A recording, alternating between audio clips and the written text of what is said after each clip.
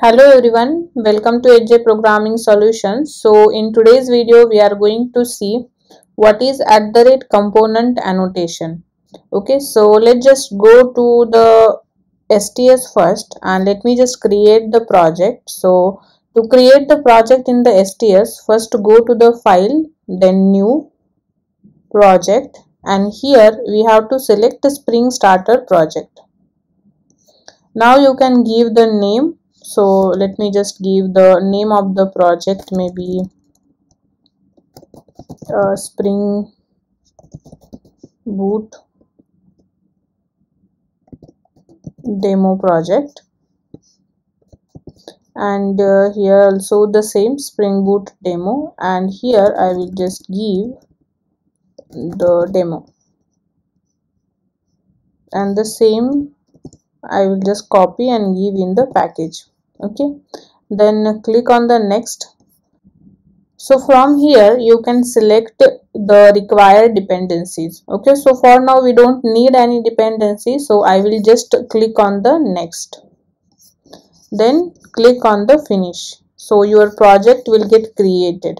Okay, so the project we have created is this one, the Spring Boot demo. Okay, if I open the project, it's still creating. Okay, so let's just wait for completion of this. So now our project is created, and see here we have source main Java folder, and in this Java folder we have one main file, okay, which is Spring Boot demo application.java. If I open this file,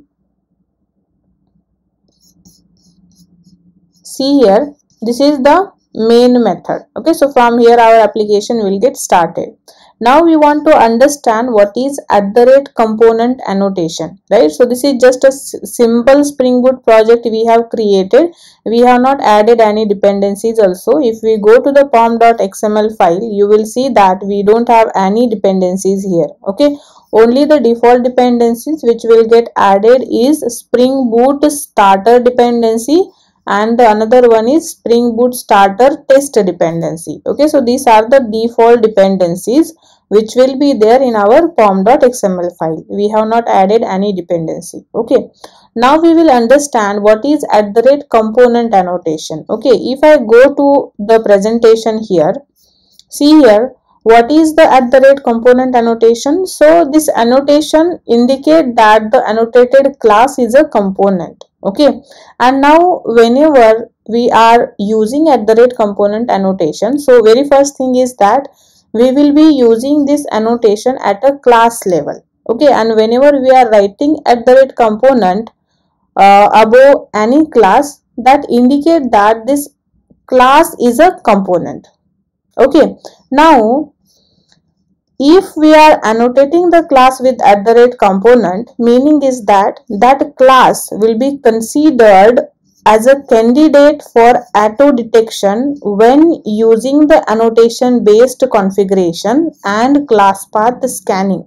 Means if we are annotating the class with component, then Spring will create the bean for that class, and that bean will get managed by the Spring itself, because we are annotating it with the component annotation. Okay, now let's understand how. If I go to the STS, okay, and here let me just create one package, and I will give the package name maybe controller, and inside this controller package let me just create one class, and I will just give the class name as maybe demo controller. Okay, very simple controller I am just writing here. The name I have given as a demo controller. Okay, now inside this controller, what I want to write one very simple method. Let's suppose a public string and hello. Okay, and what this method will do, it will just return you a hello string. So hello Spring Boot. Okay, this is very simple method which is just returning you the string. Okay, now what I want to call this method. Okay, so from where I can call this method, I can go to our main class, which is this one, the Spring Boot demo application, and from here we can call the call this method which we have created in our demo controller. Okay, now if I go to the main method, inside this main method we have the run method. Okay, now if you see here, if I just do command 1 and assign a statement, okay, to this variable, see here, this run method, what it is returning you, this run method is returning configurable application context. Okay, so from the run method we are getting configurable application context. Okay, so I will just give here the name context. Okay, now by using this context, what we can do, we can get the beans, right? So for example, now what I just want to call this method, right? So if I want to call the method, what we can do, first we can create the object of this demo controller, right? So if I go here and create the object like demo controller, then controller is equal to new demo controller. Okay, and if I just call maybe controller dot what was the method name, method name was, let me just see the method name here, hello, right? So we can just call here hello. Okay, and what I can do, I can just put this in our system.out.println statement. So you just write sysout and just write that method call, which is controller.hello method. Okay, now if I save, okay, and right click and run this project as a Java application, it will get started here. Okay, see here the project is started and I am getting hello Spring Boot, which I have written in my demo controller hello method. Okay, but if you see in our Spring Boot demo application, what I am doing here, I am creating the object of this demo controller class by myself. Okay, but if I don't want to create this object by myself and I want the Spring to create the object for this demo controller or create the bean for this demo controller, then what we can do, we can just go in the demo controller and annotate this demo controller class with @component annotation. Okay, now if I am annotating with the @component annotation, what will happen, this demo controller will be considered for the Spring will consider this demo controller and create the bean of this class automatically. Okay, so we don't have to create the bean or we don't have to create this object by ourselves using new keyword. Okay, so now what we can do, I can just remove this object creation from here. Okay, and now if I what is the error here, the local variable may not have been initialized. Okay, so now here what happened, I cannot write this way, right? So previously what we did, if you see, we have created the demo controller object by ourselves by using new keyword, but now I don't want to create it, I want Spring to create the object for me, right? So for that what I can do, I can just remove this one.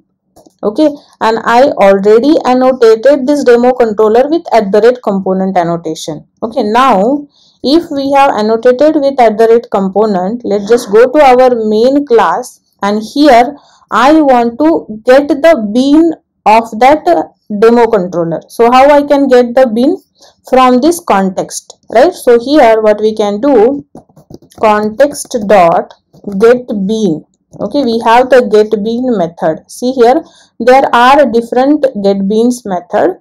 So we will be using this method so that we can get the bean of the demo controller. Okay, so let me just use get bean and here I will just pass the class name, for which class I want the bean. I want the bean for demo controller class. Okay, so now here I will get the bean. Now let me just assign a variable here. So assign statement to new local variable and this is my demo controller, right?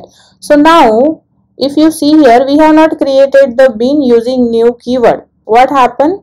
Here the Spring created the bean for this demo controller, and why it will create? Because we have annotated it with the @component annotation. Okay, now here I got my demo controller bean, so I can use here that demo controller.